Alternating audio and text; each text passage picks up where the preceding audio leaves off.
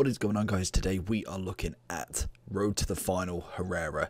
He is the new SBC. I know this one is coming up a little bit late, but we had a few things we needed to do. We managed to get an icon SBC done, so hopefully you did enjoy that. If you didn't or haven't seen it, go check it down below, or go check it on, I'm assuming in a minute's time, it's going to come up on the little eye on the top corner. So make sure you click it, like and subscribe. Let's get into Herrera then. So, Road to the Final, 134k.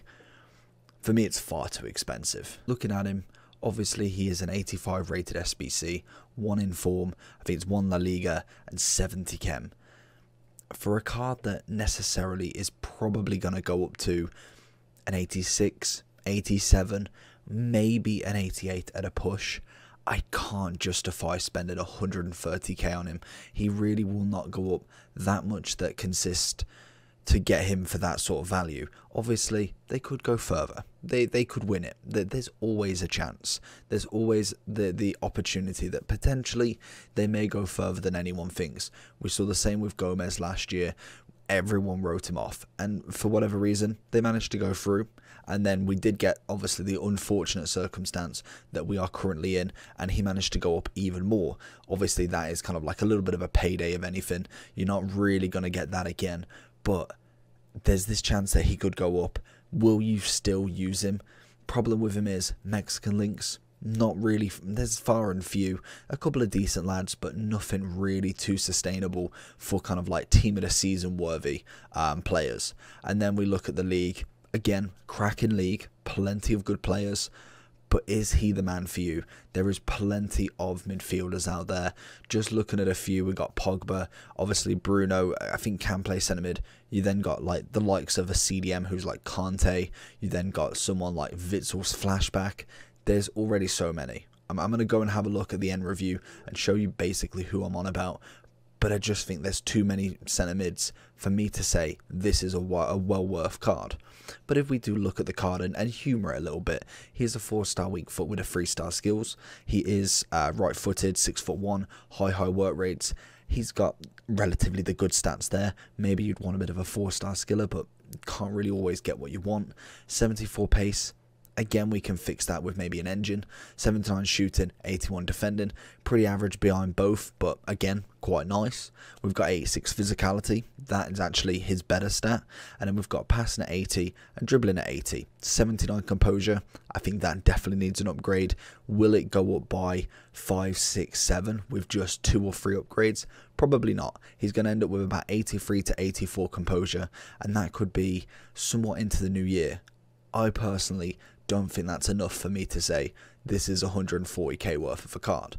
But anyway, let's look at some gameplay and see what he did. So in terms of Herrera's gameplay then, relatively average performance. Nothing really too tasty, nothing too disastrous that I think, meh, he's just really not going to work. He is an okay player. I don't think he's amazing, and obviously links wise, you've got to box him in. Unless you've got someone like Jimenez, you've got Luis Hernandez, who obviously is an icon SBC, or Hugo Sanchez, who gets that kind of like perfect strong link, then really you're not going to use him.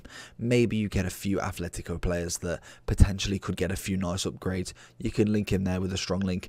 I just don't see that happening anytime soon. It's going to have to be one of their kind of midfield or up front players. Maybe Marcos Llorente.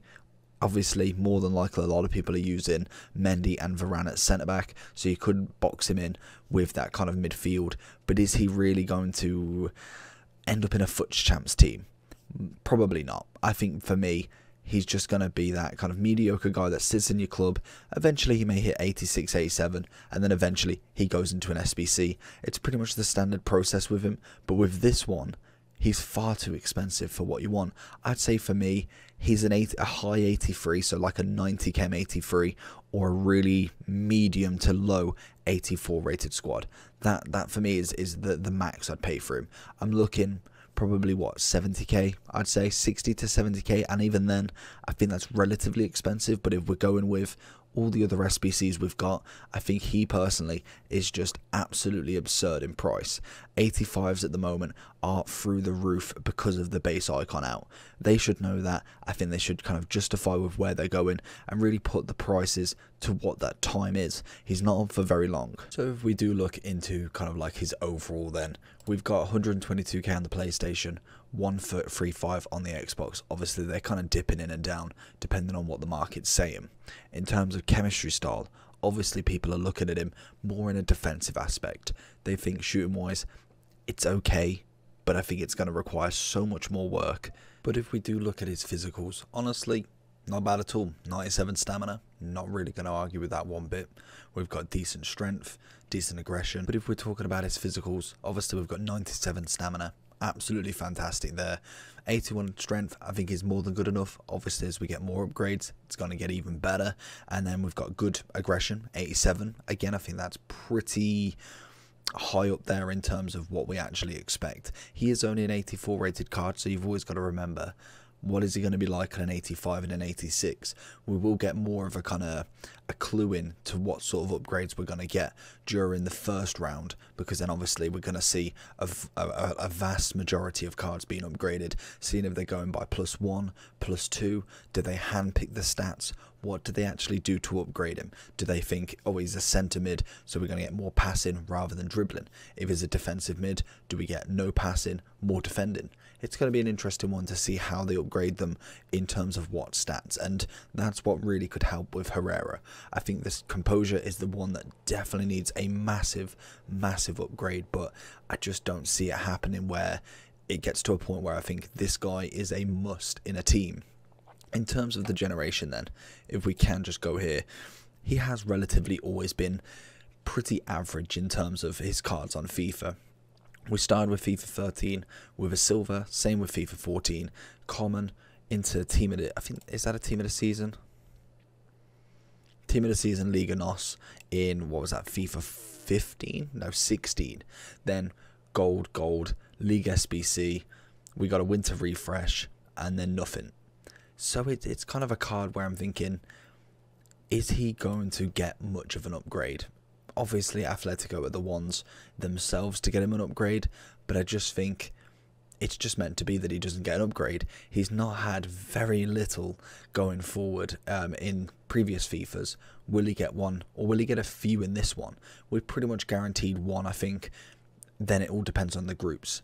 They could get a Real Madrid next. They could get whoever that is going to beat them. Juventus. I would say Man U, but I really don't want to jinx that at this point. They could get a Man City and they could lose. First round, done. You could get an 85 Herrera and that is it.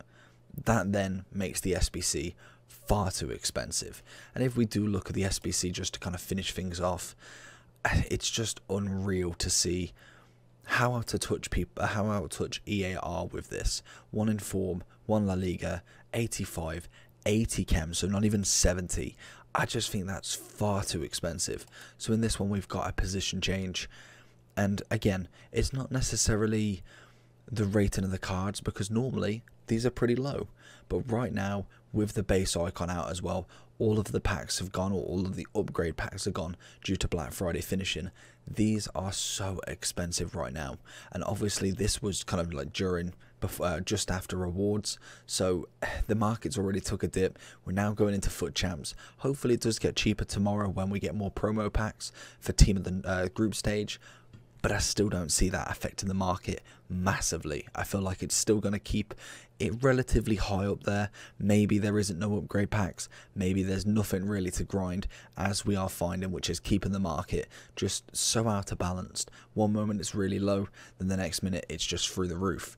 But hopefully you did enjoy this video. If you did, make sure to smash that like button. I've personally given him a 6.5 out of 10. I would have given him a 7, but I'm taking half a point off for the SBC. I think it's just a waste of time in my opinion. But like I say, like and subscribe. I'll see you all for the next one. Peace.